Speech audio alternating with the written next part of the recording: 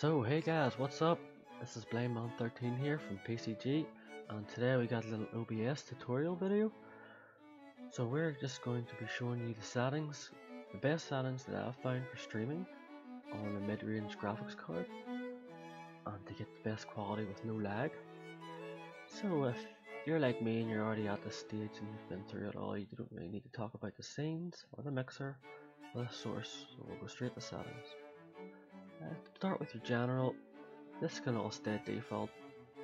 There's no need to change any of this. You can just keep this the way it is. You go to stream. Obviously you set up your YouTube or your Twitch channel, and then you set your server and then your stream key. Then we want to move to output. You want to put the output mode to advanced. You want to select streaming. Audio track 1. OBS will only record one audio track at a time. Encoder, which is your graphics card. I want to select NVIDIA NVENC H.264. This is just your graphics card. And select Enforce Streaming Service Encoder settings. Rescale output is very important, but you set downscale this to 1280 by 720. And this will improve on reducing some of the lag. Rate control. BBR is much better than CBR for recording audio and video. I selected to use this. Set your bitrate settings to 40,000 and your max bitrate to 50,000. Now, if you have mid-range, this is the best settings. You can tinker with it, check your streams, check your recordings, see which one is the better. If you have quite a powerful computer, you want to maybe try setting this to 50,000 and setting max bitrate to 100,000. These are the two settings that I have found that work for me best.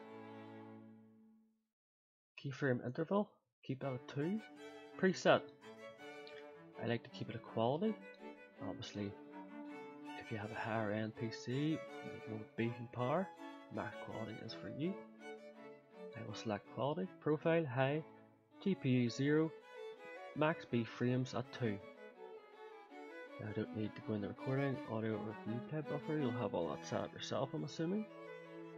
And then advanced process priority, I like to keep that below normal as I only have an i5. Maybe if you have a big processor, maybe increase that. And if you just want to maybe look at these settings,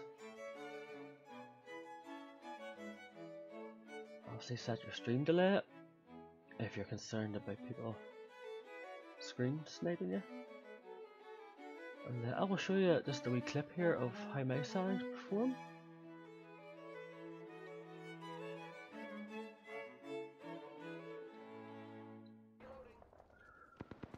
This is just a clip from a live stream that I done. As you can see,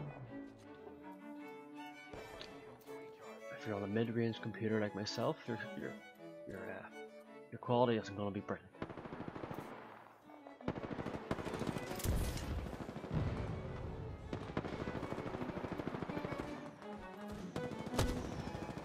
You get a nice snipe kill here, a nice double kill.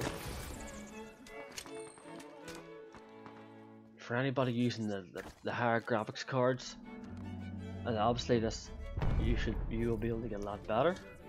I left, I fucking moved. This is just for the mid-range.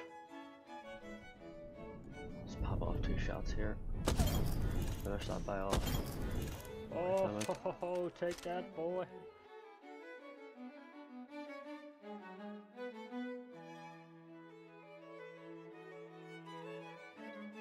So guys, I hope this video has been helpful for you. Please like and comment if your views, if it's worked for you. Please let me know. We go to output, and this is just a quick recap of the settings. It's not that difficult. This is just what I found works best for me.